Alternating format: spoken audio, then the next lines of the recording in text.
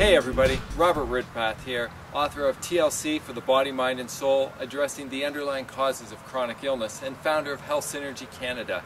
You know, over the last 20 years I've had this incredible opportunity to deal with literally well over 500 different doctors' offices.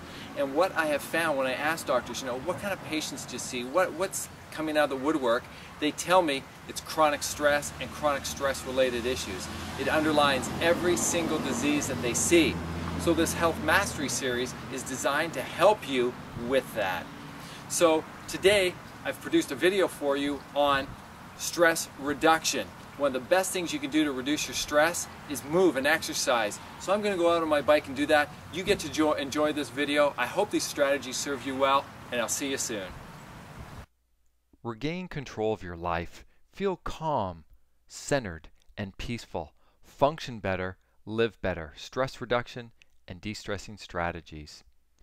Do you want to balance more and juggle more stress in your life? Or do you actually want to reduce the amount of stress in your life? Addressing the underlying causes of dis-ease using stress reduction and de-stressing techniques.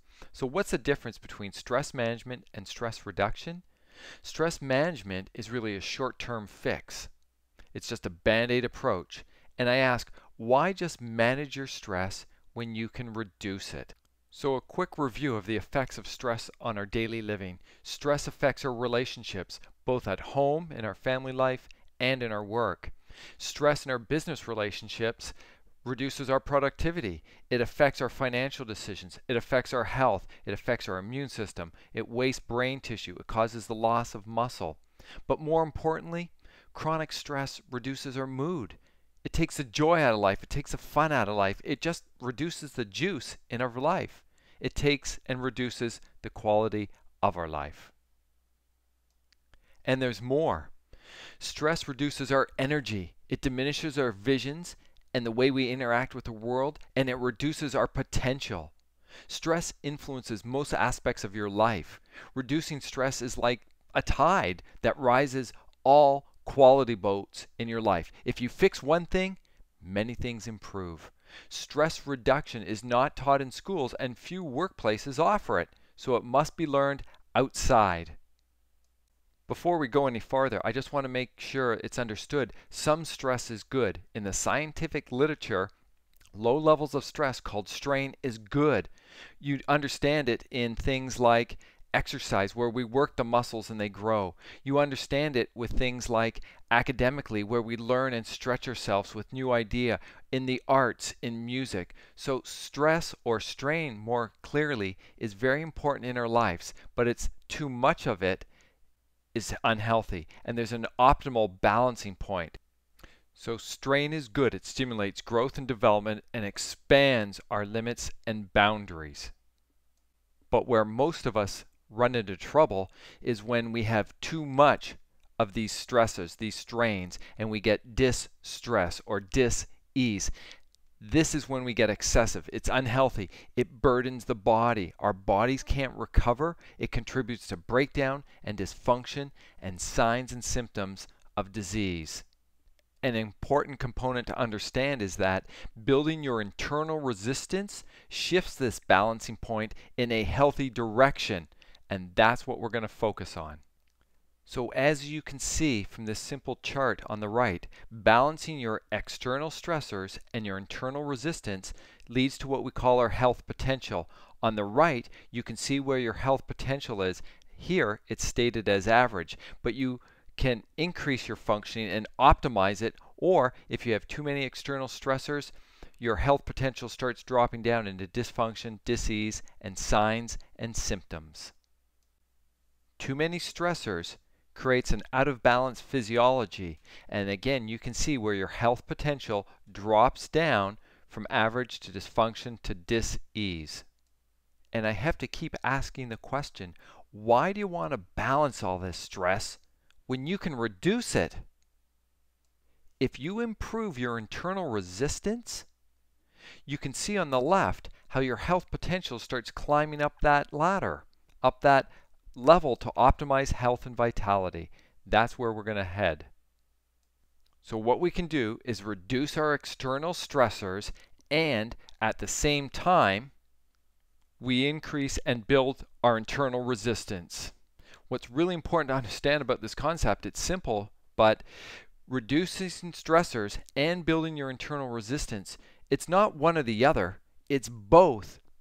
This is where you get increased health potential and what I describe as health synergy. So where are you in this continuum? A more important question is, where do you want to be on this continuum? And most important question, what are you willing to do to improve to get to that next level? Let's look at some of the things that are reducing and impeding your movement forward. So what are the sources of stress that weaken us? Well, there's our mental emotional stressors. Then there are the physical stressors that many are aware of. And then there are biochemical stressors such as your nutritional status and immune function. Then there's something called your electromagnetic stressors.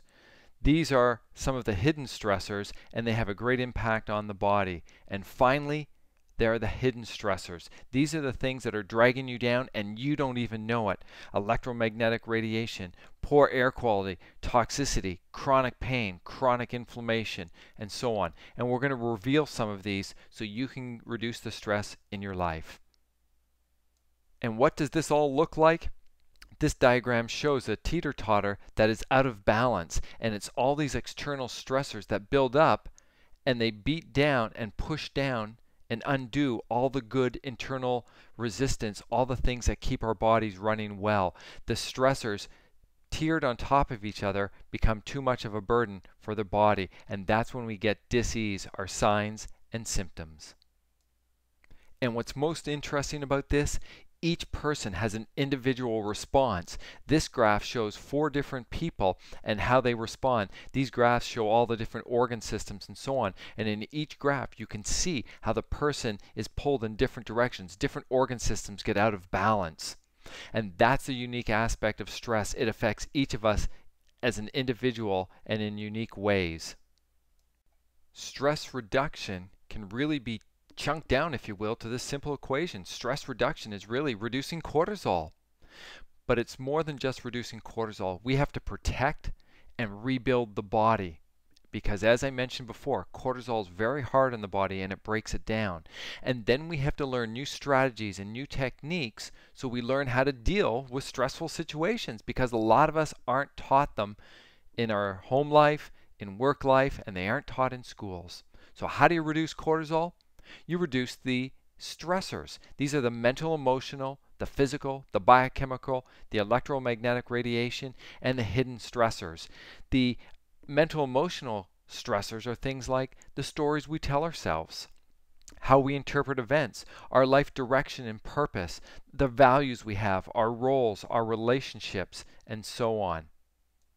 Our physical stressors are the amount of movement and exercise we have or we don't have, our body fat, the amount of sunlight we get, how the environment we live in, our temperatures, our biomechanics, spinal and nerve interference, chronic pain.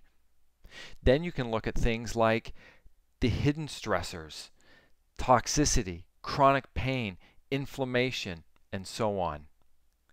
The biochemical stressors are things like your nutritional status, deficiencies of vitamins, minerals, the essential fatty acids, toxicity, immune dysfunction, how well you balance your blood sugar, illness, and so on. So as we reduce the stressors, we increase our internal resistance with better sleep, better blood sugar balance, better nutrients, reducing inflammation, and so on.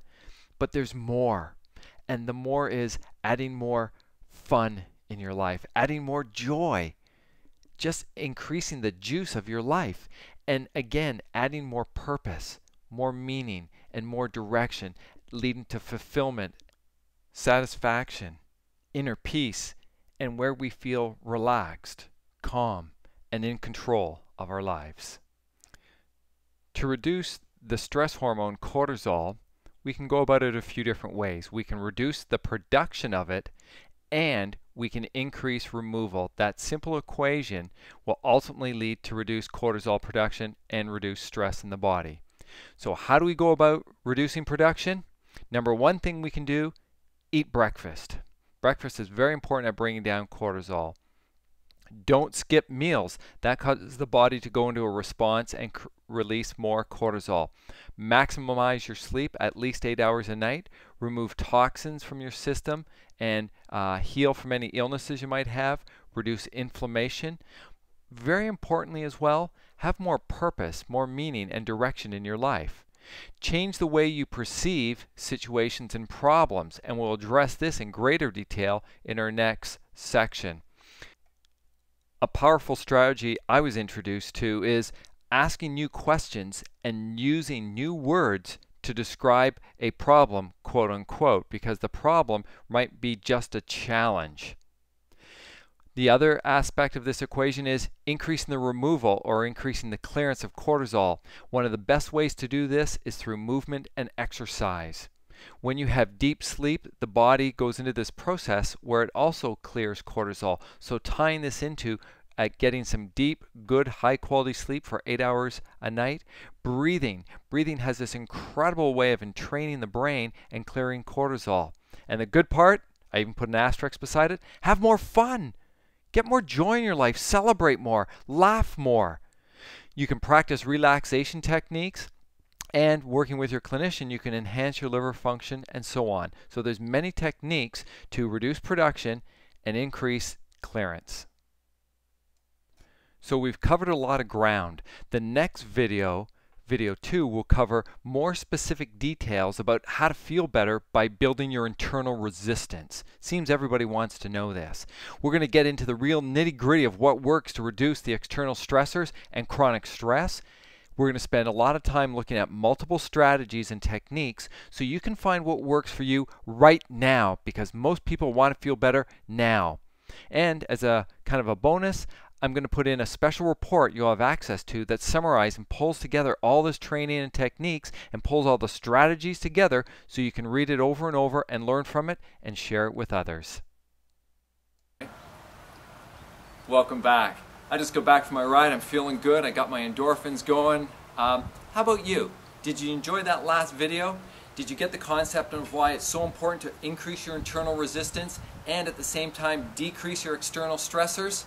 You see, one thing about stress is stress zaps our energy.